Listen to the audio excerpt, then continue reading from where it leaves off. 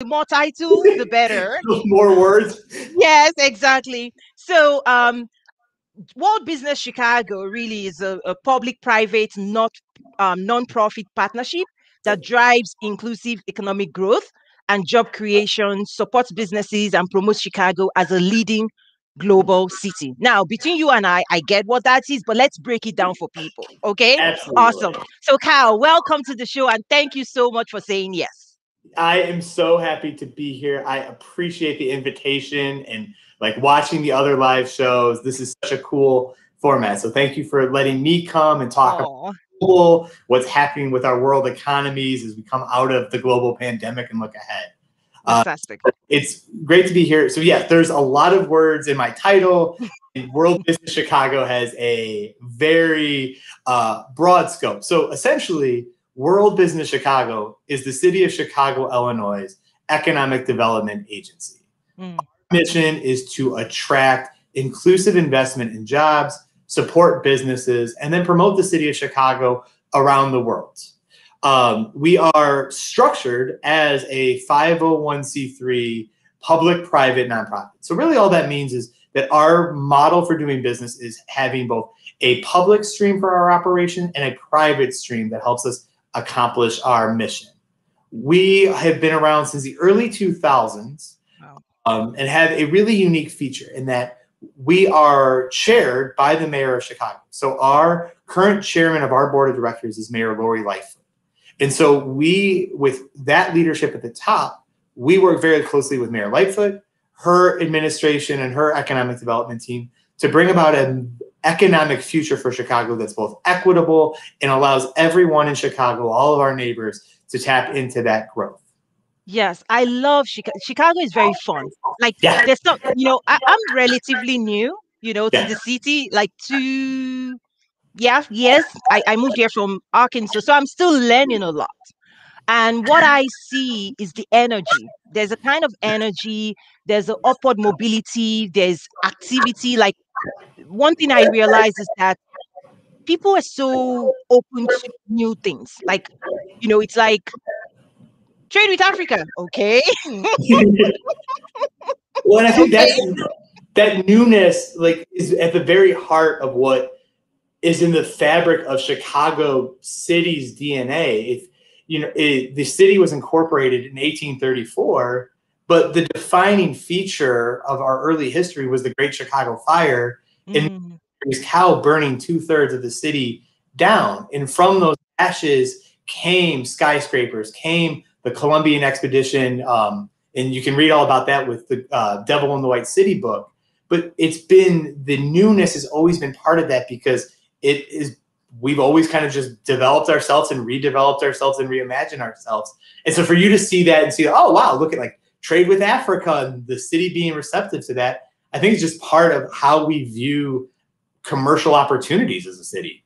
right. The other thing that we have an opportunity on, and that's why you and I engage, is the fact that most people around the world know Chicago, Mhm. but not everyone has experienced it. In fact, 2019, when the Commissioner for Trade, Ambassador Muchanga, the Commissioner for Trade at the African Union, when he visited at my invitation from Addis Ababa, Ethiopia, after he gave his keynote, he was like, Toyin, this is my first time to Chicago.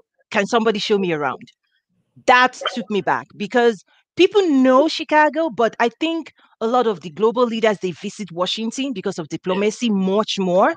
And part of the work that I do now is getting more executives, business executives, political leaders, saying, check us out, like, check us out. I also remember last year I was on a live show with some government officials in Kenya, and this particular leader is in charge of the movie industry Yeah. in Kenya. And he was like, Tony, we're trying to connect with Tyler Perry and Hollywood. And I was like, have you ever thought about Chicago? And I was like, Chicago movie? I was like, yeah. So I think there's an opportunity there. The good thing is that everybody knows Chicago. I think breaking down what those opportunities are, I think that's where the opportunity really lies. So something I also want to dive deeper. Can you tell us a little bit about Sister City? What does Yeah. that look like? Yeah. So Chicago, within World Business Chicago, we've got three economic missions, areas that we focus on to kind of fill that broad overview. I head up our business development and global strategies team. And so within that work, we work to help businesses around the world understand what makes Chicago a compelling place. Mm, You're exactly right. The number of times people know Chicago, but haven't necessarily been here, it's pretty much almost every day I have the conversation in some thread. wow. Most of the reference point, and I don't know how much this had to do with last summer's cultural phenomenon, The Last Dance, and the Michael Mm, Jordan documentary, but most people know it either from Michael Jordan, Oprah, or President Obama. mm, They don't know it for the economic opportunities. And what we hear and kind of where our mission to promote the city comes in is because you think of DC because of the government and that being the capital of our federal system. You think of New York City and Wall Street being the center of commerce. And then San Francisco is really the center for tech and innovation. But within all that, you've got that here in Chicago. We are the second largest financial center in the country. mm. We've got 80 consulates in the city of Chicago. So we're the Midwest's government capital. And then we've got a fast growing innovation scene. So we're really the best of all three. Mm. Able to travel and have people come to the city and see it, they're floored because the skyline, the lake, the weather all kind of speaks for itself. So a big part of what we do at World Business Chicago and that I'm responsible for is making sure we tell our story and connect with businesses around the world, other governmental leaders. And one of the incredible strengths that we have as a city is we've got 29 sister cities around the world. It's the most diverse and abundant sister city network of any U.S. city. Wow. What's recent one we added was Sydney, Australia in 2019. But we go Australia, China, Japan, 3 in Africa, South America, and then North America and European continents. And so we have those relationships that we've been really able to build on. In addition, we've got 6 international economic development agreements that are centered around trade and investment between Chicago and then I'll start kind of break this down hopefully a little bit. 4 of the economic agreements are between London, Tel Aviv, Mexico City, and Paris. And then we are really fortunate that we've got 2 first of their kind agreements between the city of Chicago and the governments of Japan and China. Wow. So we really are focused on how we can get our name out there, educate the global populace on what the opportunities are in Chicago, and help connect our residents, my neighbors, our neighbors, to other people around the world to break down the barriers, help everyone kind of understand our worlds better. Yeah, wow, that's incredible. And for me, even in practical ways, I like to just give my experience. I remember I received an invitation to New York. The vice president of Nigeria was visiting, so the consulate was like, "Toyin, we need you come." Well, I got to the airport and I missed my flight, like that. And I was like, "Oh no, I can't afford to miss this flight to New York." And I went to the counter at the airport, and the lady there was like, "Oh, don't worry. There's a flight from Chicago to New York every hour." I was like, "Okay, we'll just put you on the next flight." So that was the connectedness of Chicago, in terms of transit. Another experience, which is just fun. I used to live in Arkansas. For people to fly there was like, you gotta want to get to Arkansas. Like if you're going there, like you've got to want to be there. Exactly. And we've had that. Where I held my first engagement, which is now in the 4th year. I held the first one in Arkansas, and people did go from like 2 flights and 2. So I know what that means. But this is even more personal. My sister is based in London, and she was like, "Oh, now that you're in Chicago, you see me more often." Like Arkansas is like Maybe, but Chicago is like, oh, there's a direct flight, and she actually spent 2019 Thanksgiving. She spent it with me here in Chicago. She was like, yeah, it's so easy now for me to Yeah, come visit you. it's one of the best benefits. IBM does a global site selection or plant location survey every year. Mm, So for 7 consecutive years, Chicago was ranked as the #1 city in North America for foreign companies to invest. wow. One of the biggest reasons they tell us they come here is because we have the connectivity back to their wherever they were coming from. If it was from Asia, if it was from Europe, it was from Africa or South America, they could easily get back there to meet with their headquarters, or a lot of times go back and see their family that the leadership is left behind to come and make this business opportunity. And so the airport is like O'Hare. We talk about O'Hare a lot, but we have Midway too that helps add the additional capacity. So our connectivity, we're the #1 most connected airport in the country, but then third most connected in the world. So it's not an understatement to say you can get anywhere globally from Chicago. Right. And I think it also translates to the event scene, because Mm-hmm. I can definitely tell you it's a lot more easier to attract travelers. Hopefully, knock on wood, when COVID is over, we can get people traveling back. But I mean, because I've done it elsewhere, whereas, for example, when I held my events in Arkansas, just working with journalists, one of the questions that was published in this national newspaper was, why do you want us to come to Bentonville, a city we've never heard of before, right? Which I then had to sell that city, even though it's the world's largest company, Walmart. Yeah. The world didn't still realize the attractiveness of such city. I never got such questions when I said come to Chicago. Like, oh, yes, we'll be there, right? Yeah, we'll So be there. we'll be there. So I think even within the events scene is very vibrant. I mean, before COVID, obviously, like events in Chicago, they're like big, like as big as you can make it, right? Do you want to talk a little bit about that, like in terms of how attractive it is to Yeah. visit? Just the mind blowing bigness of the event brings up the International Manufacturing Technology Show, or Mm, IMS, which happens every 2 years in the even year. So in 2020 would have been the most recent one. That takes over our huge convention center called the McCormick Place, and it's a workout. Like just trying to go from one end to the other.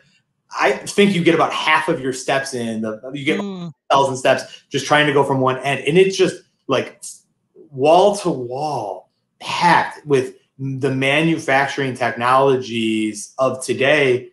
And it's not like a local or regional or even national. It is, there are pavilions for the Chinese. There are pavilions for every country that's out there. And hearing you say that just brought back that memory. yeah. But then because of Chicago's location in the middle of the United States, you end up being an attractive destination because it's easy to get into from the airports. It's convenient for the East Coast and the West Coast and the globe to come here. And so you see all these industries start to come. And one of the, I think, exciting things that you're starting to see in the newspapers is the confirmation that these events are coming back, that conferences are starting to work out the hybrid model, as we're calling it, kind of we'll do some in person, but we'll also have some virtual components, and that energy that really is just permeated throughout the summer in the city of Chicago and fall will be here, that it's coming back, and that maybe there is a little bit of light at the end of this pandemic tunnel. Absolutely. I know for me, I actually moved 100% online. I have a background in technology, even though, you know, I mean, I was also impacted. My events had to move virtual, but I tried to make the best of it in terms of just going 100% digital and just assuming that for the next 1 year, this is the way it's going to be, and just making the best of it. And I've seen some advantages. Mm-hmm. It's a lot easier to pull things off. I that's I for all the pain and the stress and like the hurt that as a global community we've lived through over the last 13 months, longer for other parts of the world. There are, I was called the ever optimist yesterday, and I totally accept and buy into that. There are rays of light that are coming through those dark clouds. We've never been able to connect with as many international people that we did last year. And when you think the ability, actually, let me say that. When you think that this pandemic wasn't just an issue contained to the continent of Africa or to the North American continent, that it was a global pandemic. And as a world society, we all had to learn to speak Zoom or Teams or any number of these other web-based meeting applications. We've been able to become closer as a society in ways where if you were to come to that big manufacturing trade show, well, that's airfare, it's lodging, it's shipping for your products in your booth. Now you're able to connect on person, and it's a subscription app. And through our work, we were able last year to engage in, I think, 7 virtual summits with our sister cities and our MOU economic partners to keep those relationships strong, to talk about trends in innovation and policy and industry that we were curious about in ways that, had there not been a pandemic, it would have taken longer to form those relationships and make those. And so the pivot, the innovation that we've all had to live through, I kind of like it. And now is, how do we keep the accessibility and the cost effectiveness as part of what we do as a business community moving forward? Yes, and that's true. And I see it a lot as well, where a lot of the stakeholders that we engage with, you can access them. Like before COVID, you couldn't access them online. There were a lot of travel, even to find them, like maybe the minister of these or the ambassador of these, like you can't easily access them. And I think COVID also forced them to pay attention to the digital economy because my background, digital trade has been around for years. Yeah. In terms of even the system I helped implement and build at Walmart before I left build Nazaru, we were already doing live auctions and trade, like everything was live already, like in terms of global trade, right? So I think COVID also opened up a new opportunity to business leaders and political leaders on the continent to kind of shift to a new way of working. Yeah. That is heavily digital. And I teach that in some of my masterclass to say, digital disruption, what does it mean for Africa? You need to really, really pay attention because there are opportunities being captured online that you're excluded from if you're not online. Excuse me. Excuse me. And with you're able to, with the online and through your platform and our relationship, the access that Chicago's had, the relationships we've been able to form with Africa, with the government leaders, with the businesses that are growing, all of it, like a lot of it's e-commerce based, which is where our markets are heading. I grew up in a main street. I grew up in a small Midwest or Illinois town. Kind of imagine like the quintessential suburban farm town, stereotypical America. And that was my awesome hometown. And I got to be part of the fabric of that community because my family owned a flower shop and gift shop. And even businesses evolved more where my mom prioritizes their Instagram, their Facebook marketing. We're on an e-commerce platform. Wow. The more that our businesses around the world can take advantage, the better we can make and create more commerce for each other. Exactly. And you talked about some of the work we're doing. Let me bring that up. So this also was one of the reasons, the Trade with Africa Network, right? The reason that was built was we actually started working on it before COVID. Yeah. What happened was every year I'll bring people together. They'll fly in from Canada, Europe, Africa, different states in the US, and they will meet, their own type of people, like, people thinking alike. And then the event will happen 2.5 days and everybody would return. And part of the feedback was towing. How do we all stay connected? How do we all grow? Because a lot of the opportunities that we're exploring, it's not a one-time connection thing. You have to work on it for months. You have to stay connected. You have to go back and forth. I remember it's also within the buying, selling community. just because you've now been connected to a buyer doesn't mean the buyer is now buying from you. The buyer has questions. You have to respond. You have to showcase. There's a lot of going back and forth that happens over a period of time. It could take 6 months. It could take a year, Yeah. depending on how big the deal is. So people needed a space, and it all started on my phone as a WhatsApp group. Of Yes, course. just holding people together, Yeah. because when you hold them together, things happen. It's like people are talking, people are exchanging, even simple things like, Tony, I'm going to Egypt, who can I connect with? I'm like, oh yeah, we have a member. Tai, are you able to host this person? And that happens. Oh, I'm going to Kenya, who, Tony, who can I connect? Oh yes, you can talk to this person, he has a TV network, both of you are in media. Things happen, and then the next thing on social media I'll see them taking pictures together. So that connection, my ability to connect people, played out in small ways, but now in big ways. So we've moved it to the Trade with Africa network, and magic happens on this platform.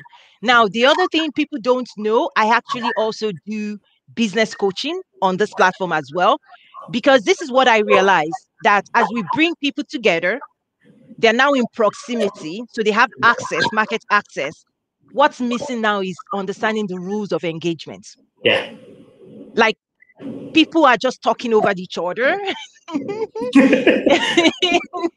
So are I'm like, those days as a member of the network. There are those days when it's just rapid fire of threads coming through my inbox. yeah, But that just always to me has been like, wow, there is a lot of enthusiasm and activity and desire happening on this platform.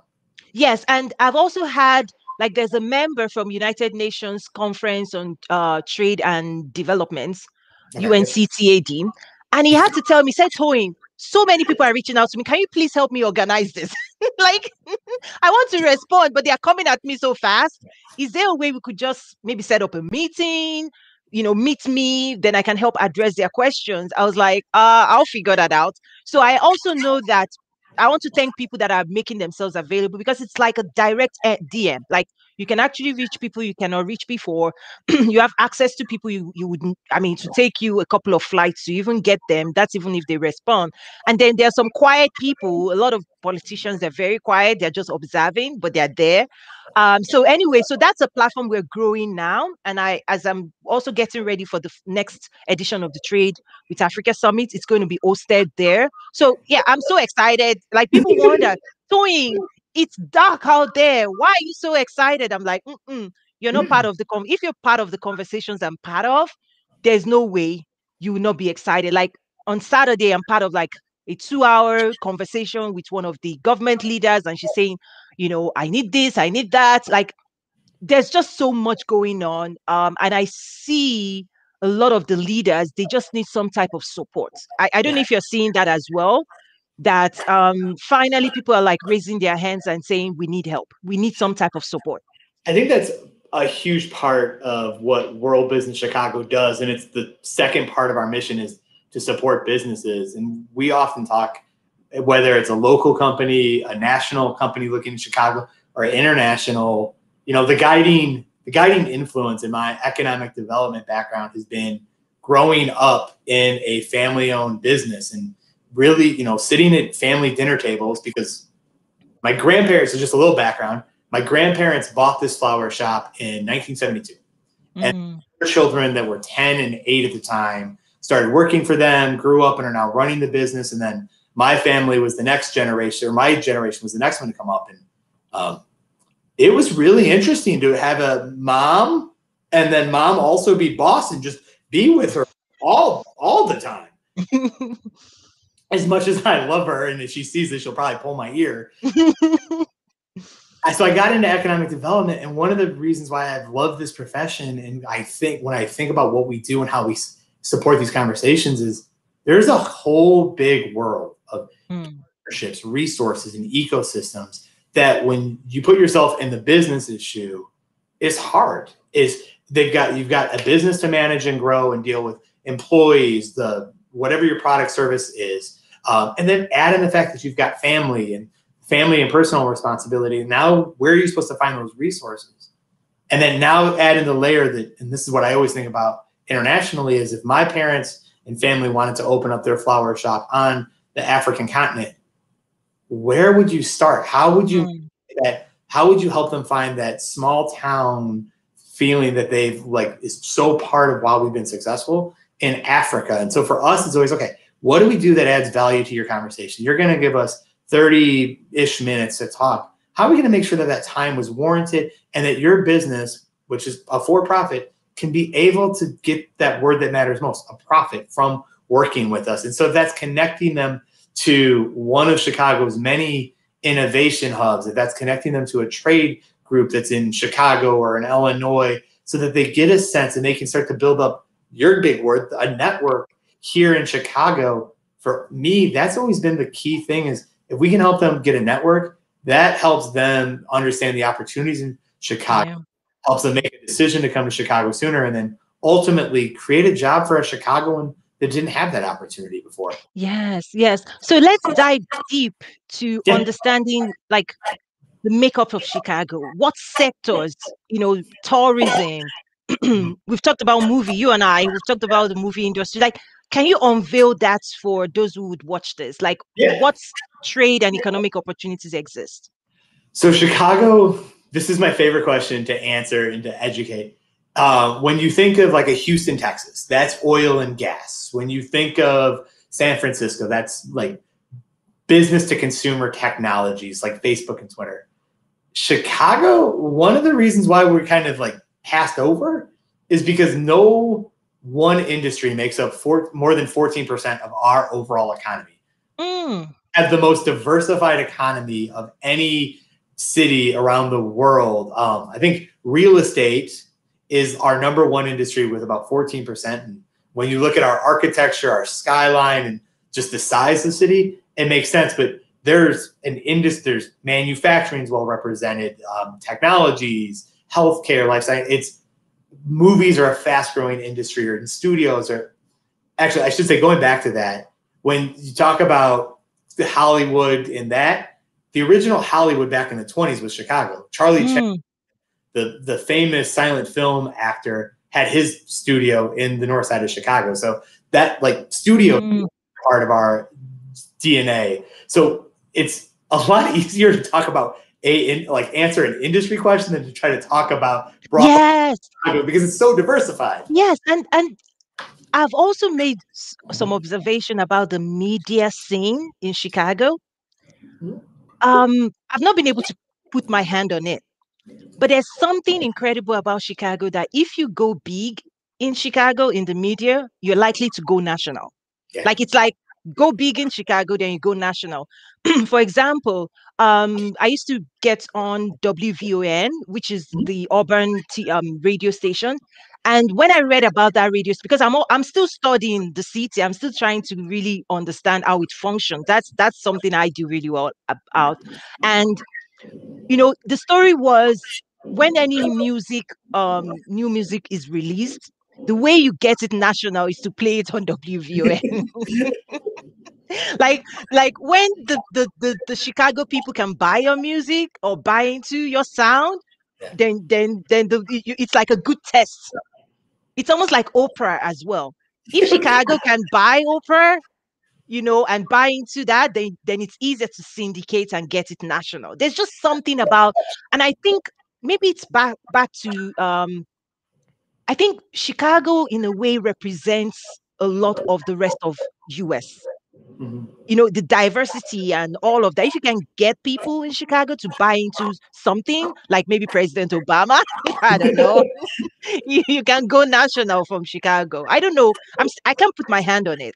I think one of the reasons why Chicago has such an ability when like the new media, the new big thing is the app Cameo, where celebrities can do a drop in for a fee. Well, that's a Chicago startup that's built and innovated here in the city.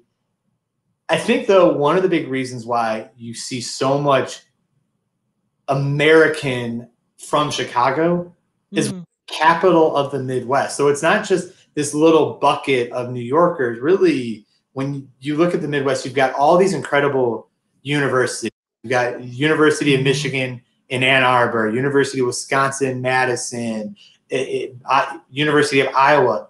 Chicago is a magnet for all those young people. And so start their professional careers and come online. They often do it here because the economic opportunities, the lifestyle are so much greater than where they're sitting in their other states. And so you start to get that influence of Michigan and Indiana and Missouri and Iowa, Wisconsin, Minnesota, all converging in Chicago and really creating, it's not just urban. What we're pulling in is suburban, it's rural, it's exo-urban. It's every part of America kind of converges here and enjoys itself. And oftentimes it's not just Chicago. They'll end up in my hometown, which is farm suburban, but then come to the city and take advantage of all the amenities and media the city. Yeah. I really think it's the pull that Chicago has for such a wide population of America kind of feeds into that theory you have. Right. And I look forward to even growing our business to business engagements, not just talking about it, but actually making things happen, whether in healthcare or technology or movie. There's a lot of interest that has grown, right? Even in our network and even beyond, I've had government officials literally tell me, when COVID is over, we're coming to the city, Chicago. Like, we want to explore. We've heard you talk about Chicago a lot. Like, we want to come. I've had people particular that manage like the exports more in the.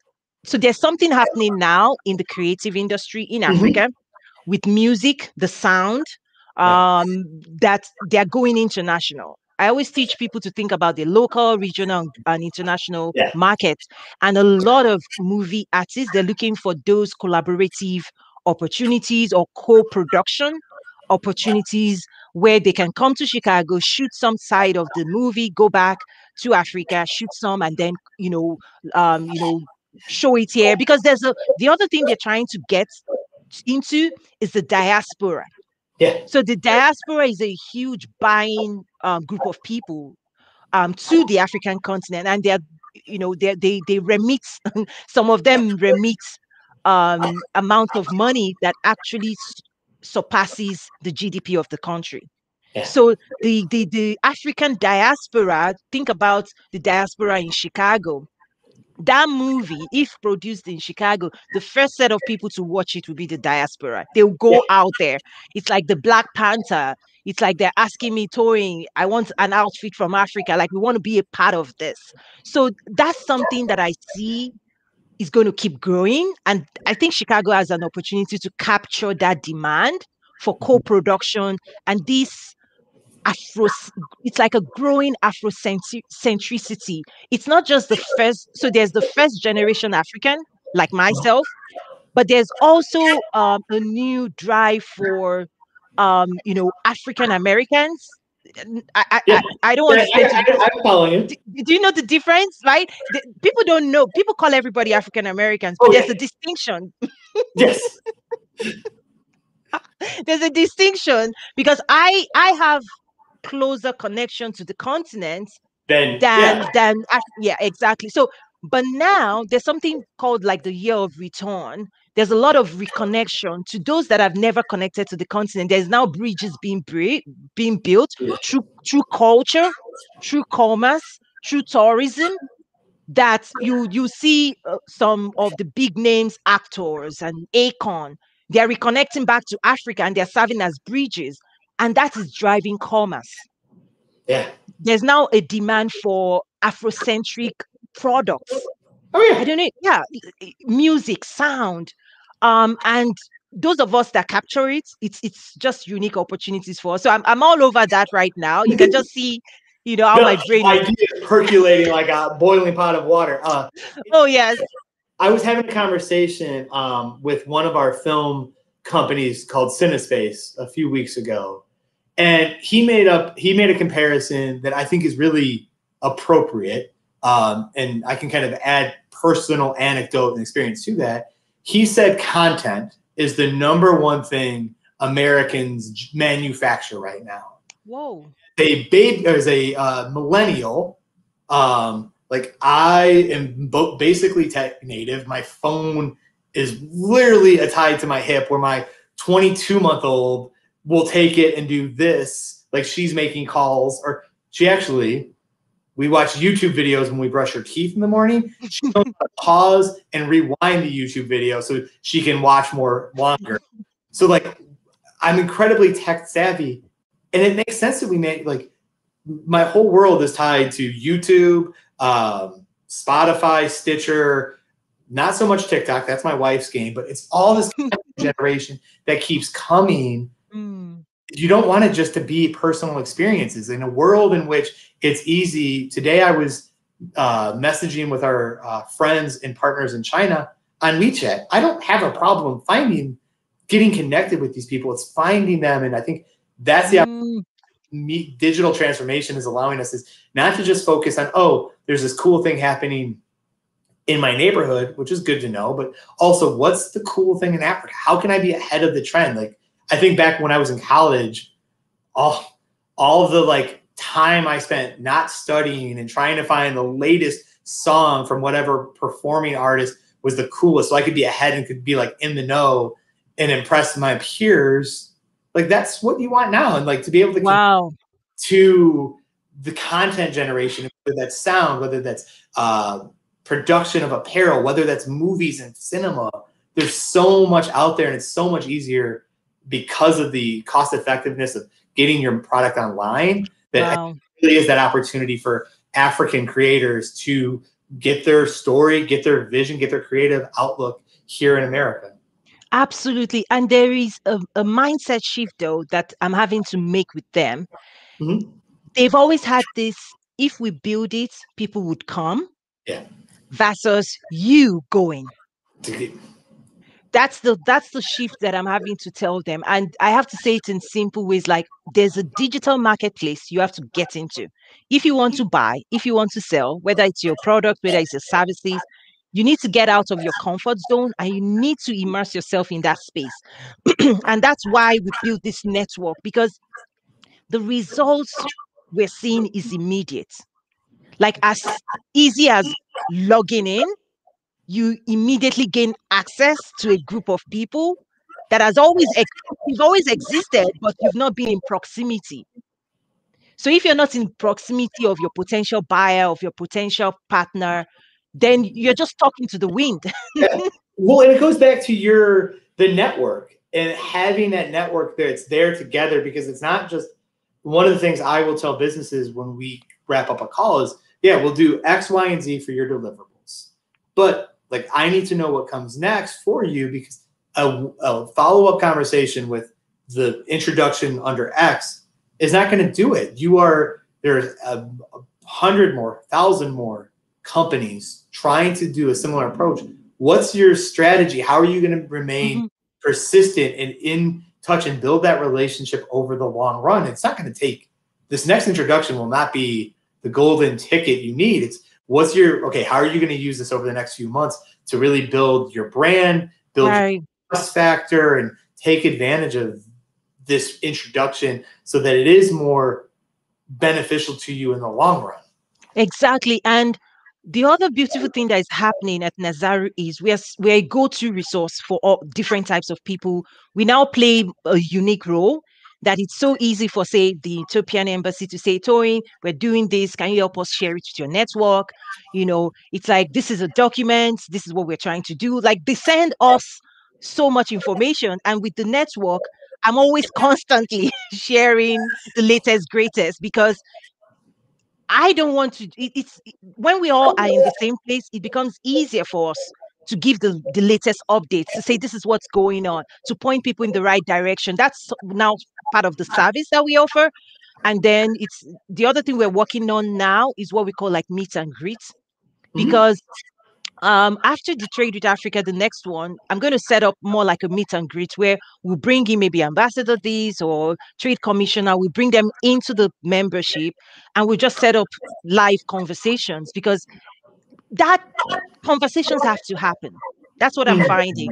It's like people are just talking, but they're not like they're not engaging. They're speaking to the wind and nobody's hearing them. The reason I also built a lot of the platforms we built is because I kind of know how to get attention for myself. right? But a lot of people don't. I've seen the list of high-level dignitaries you roll with. Yeah, but it's more of I know how to scream Yeah. because it's noisy out there. Like I know how to get what I want. Like I'm banging on doors literally. Like give me what I want. Like I need you to show up. Yeah. So but that's what it takes.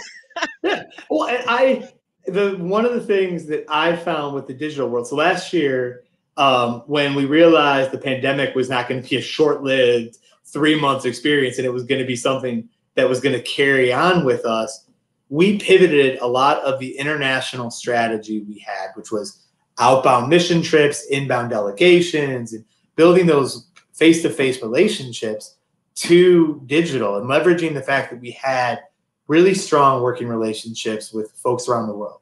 And so we did seven international virtual, we'll call them summits. We did like with Hamburg, Germany, Osaka, Japan, London. I think London we did 2 initiatives with, China, and then I think Darmstadt, Germany was the other one that we did last year. And they were great. They were early on, they were the novelty that, oh, look, like, wow, they're putting together this Chicago China summit on investment policy. But the part that was missing that I don't know if digital summits can ever replace it is that connectivity where you are able to meet and like my favorite way to do a meeting, like, and it's probably the worst use of my time, is when it's a one-on-one conversation, because you can get it, you can follow threads, you can dig into something a little bit deeper that's of mutual interest or of curiosity and say, oh, actually, yeah, we can do X. I wouldn't have thought we were going to have this conversation, but we can support you on this item.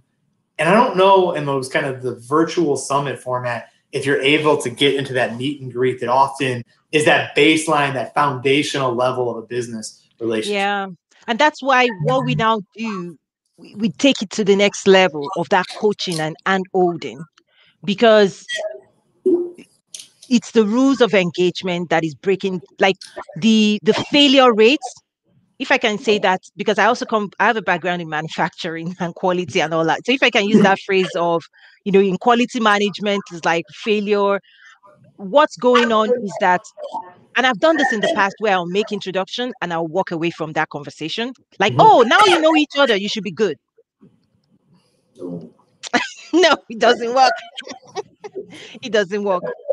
It doesn't work.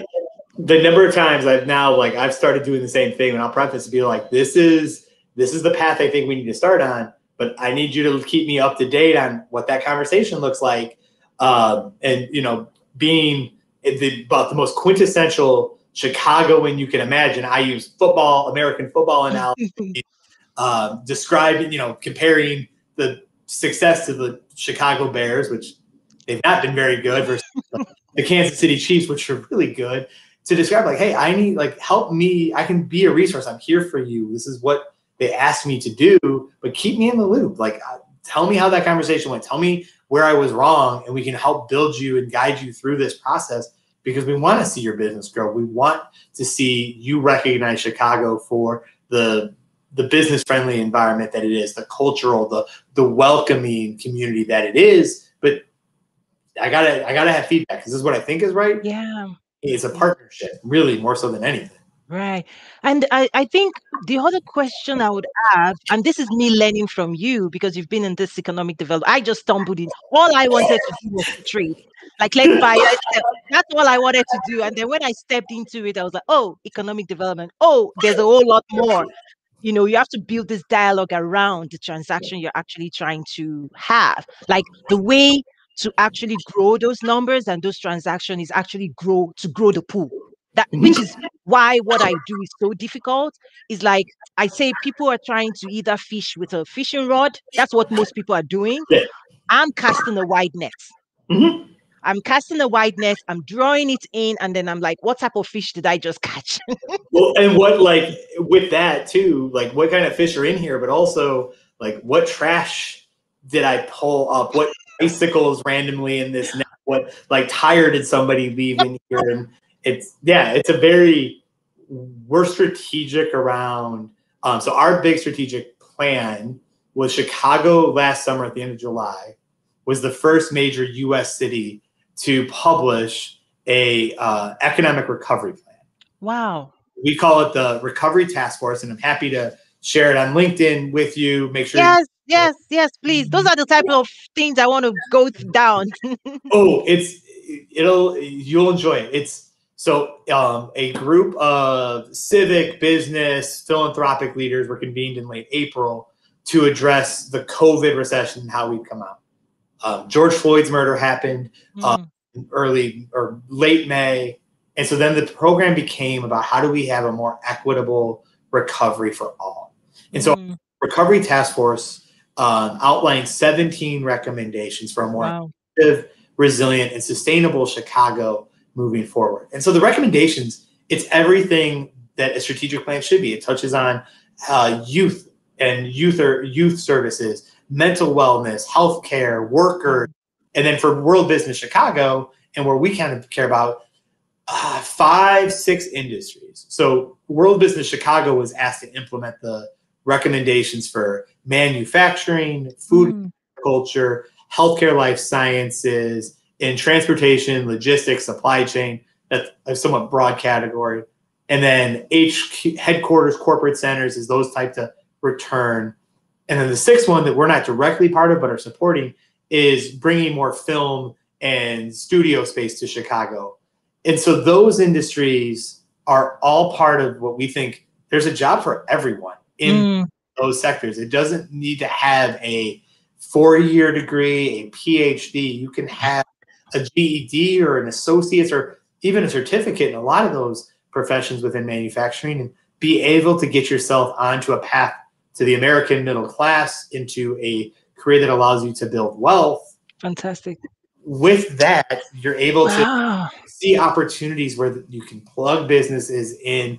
And the beauty of this is the world, those are all industries that the whole world has been.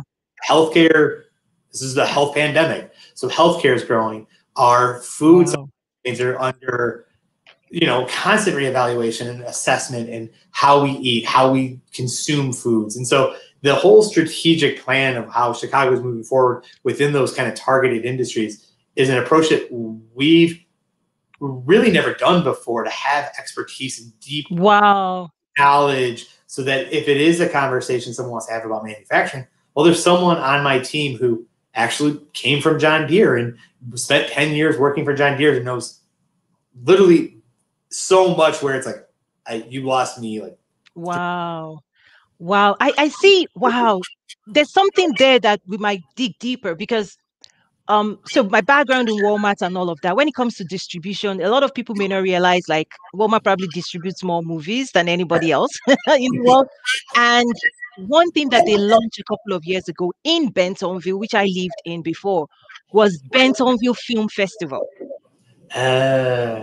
Gina Davis. And it was big, massive, and it was designed around diversity. So women and diverse voices. The winner actually has guaranteed distribution through Walmart. Oh, cool. That's an awesome. And a lot of people still don't know about it. It's I think the best kept secret. It shouldn't be a secret of Bentonville. It's called BFF, Bentonville Film Festival. And the first year it launched, which was like, maybe 5 years ago. It's still very new. So those are things that a lot of the media industry in Africa, they target Toronto Film Festival. That's where they go to showcase their movies. They target obviously the one California and all of the Hollywood. That's a natural. But I think there's an opportunity there. I don't know what's going on in that space in Chicago. I think Chicago has the opportunity to blow that up. But people don't know. Just in the cycles which I move, people don't think of Chicago as an epicenter for the creative industry. I think that there's an opportunity there. I was watching, so uber nerd, like Marvel and the DC Batman, Superman trumped the basketball last weekend. And watching the Justice League movie that was released Mm.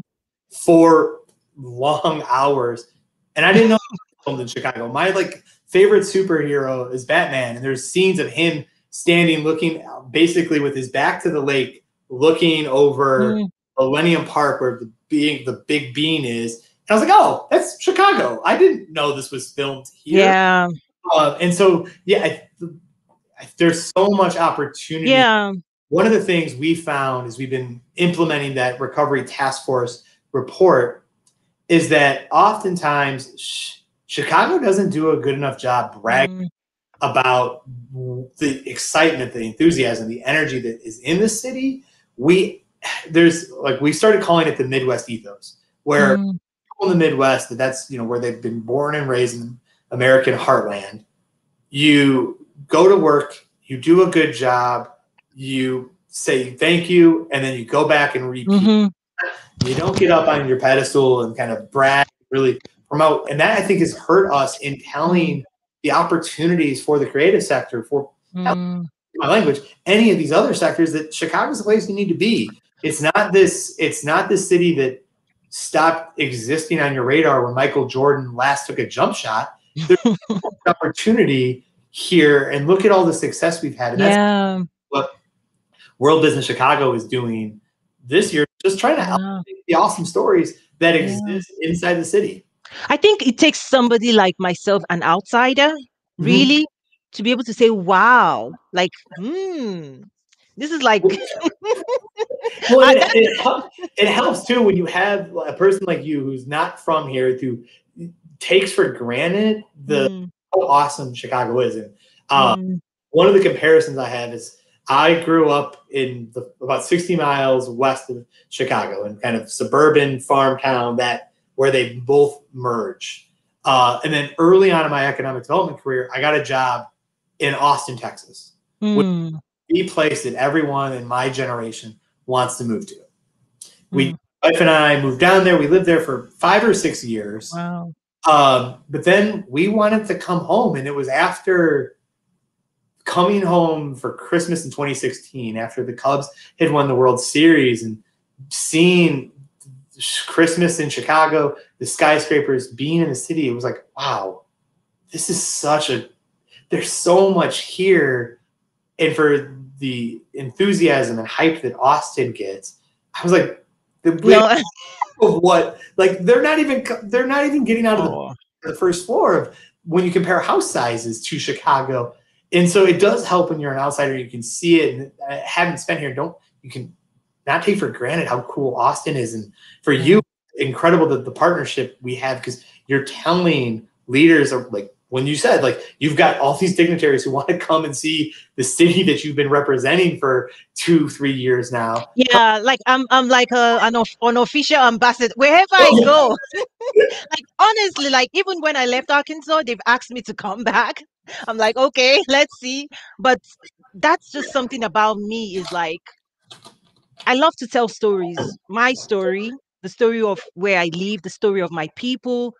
I love to connect with other people. I think that's the power. It's a natural. Since I've left Walmart and built my own company, I've realized that I've actually leaned more on my natural giftings. Yeah. I don't know if you like. It's almost like you I didn't go to school to learn how to work with people. You see what I'm saying? And the success of what I do actually is determined by how I can connect with people, how I can relate, how I can listen better, how I can understand what drives you and what drives me, and how to design partnerships and how to give and take.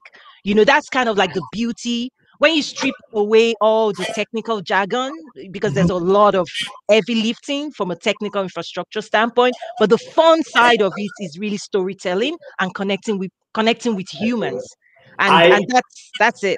I could not agree more. I have a master's degree in political science, and so, like, a lot of education I paid for. And the thing that has always struck me most about this career is how the master's degree that I got was when I was a teenager, watching my family interact with customers behind the cash register as they were closing and saying goodbye, and those personal touches. And again, the flower shop is kind of the guiding, should I do this? Would this help them? And one of the things that was part of the vernacular that my mom raised me on was build bridges. Don't dig, build bridges. Every conversation is a chance for you to help someone, connect with someone. And that has been like the storytelling, the personal. Like, my grandma always said that people love to talk about their businesses, what they do, their family. And it's cool. Like, that's my favorite part of this world I get to live in, is the 7 to 10 conversations I'll have in a day, all arranged. And it's just a cool convergence of, this is in your world. Oh, I just somebody. And so just that we all, for as much as we talk about for the American perspective, we talk about kind of the pulling apart of our strategies and how we're really not as connected. We actually, when you sit one-on-one, we're actually really all living the same experiences. Exactly. If we would just slow down enough to hear each other, right? Wow. So I'm looking at time. Our conversation doesn't end here. Obviously, we've just given people an opportunity to listen in. Thank you for your partnership. I'm putting together plans for the next Trade with Africa Summit. Definitely, we'll see how we can craft something in there to bring some more conversations around Chicago, Africa. I need to keep, it's almost like I'm a scientist. Like, let's keep tinkering with that until we, it's like, there's something there. There's something there. Let's figure it out. You and I can figure it out. So I love what I do. But then my real love is my wife, JJ, and my daughter, Rinder. Rinder is a 22-month-old toddler. Her and I's big connection point is Sesame Street. It's like easy. It's easy on Saturday to like put that on, let it Cookie play. Monster. Oh gosh, she loves Cookie Monster. And my dad used to call us that. Like when you're eating, like as a child, toddlers rush it up. Like, are you a Cookie Monster? Just shoveling it in. Our big thing though that she's learned, and this is Sesame Street, so because everything Sesame Street does is actually really applicable for adults. I encourage anyone watching to go, like, once we're finished, go check out Sesame Street's YouTube page, because the lessons are invaluable, not for but for 33-year-olds too. Is I wonder what if, let's try. And so, like, that's in our house when there's something we want to work on. It's Rinder, I wonder what if, and then she'll go, try. Okay. So be like Sesame Street and keep tinkering and being a scientist. Awesome. And my next call, my next meeting is calling, but I'll call him back. It's actually one of this amazing, important economic stuff as well. So that's great. So watch out for Trade with Africa summits. Everybody should. It's going to be amazing. I'm designing something, experiential. It's very, very fantastic. So that would also be an opportunity to dive deeper into the Chicago Africa Exchange. What opportunities there for Chicago? It's like bilateral trade. Chicago businesses that want to expand to Africa, and African businesses that want to explore and do business in Chicago as well. So any parting words as we wrap up? Thank you so much for this awesome conversation. Being an invited guest to the live stream. This is such an awesome program that you have, and I feel just touched that you would add me to the depth of. Come on.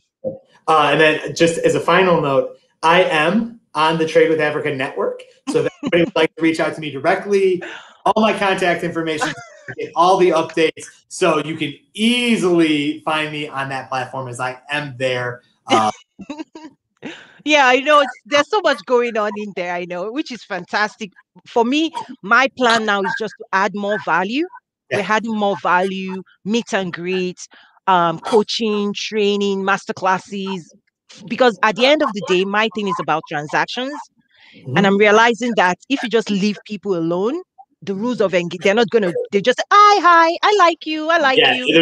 There's no definition. Yeah, so I'm having to engineer that interaction as well. So thank you so much. Such fun.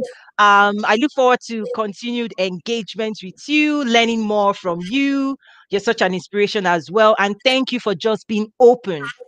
That's where how we've been able to take our relationship or partnership to this level, is because at the very beginning, it was like Trade with Africa. Okay, Tony, help me understand what, yeah. So thank you for being open as that. And thank you to everyone.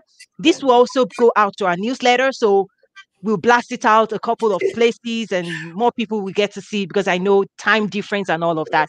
But thank you so much. Thank Thank you. you. Have a wonderful, wonderful day. Okay. God bless. Talk to you soon. Bye. Awesome. Fine lady, your body is unnecessary.